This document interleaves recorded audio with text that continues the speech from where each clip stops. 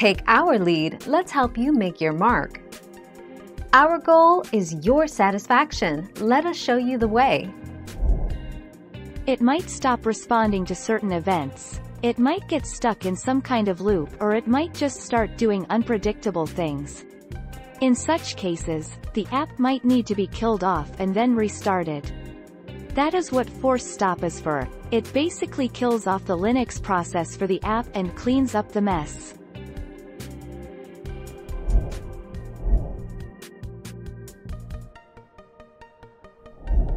Make your mark, take our lead. As we've established above, it is recommended to force stop an app only when it is malfunctioning. If you need to save battery power, particularly on Android, closing an app the regular way would suffice. Force stopping apps yield little or next to no battery saving result.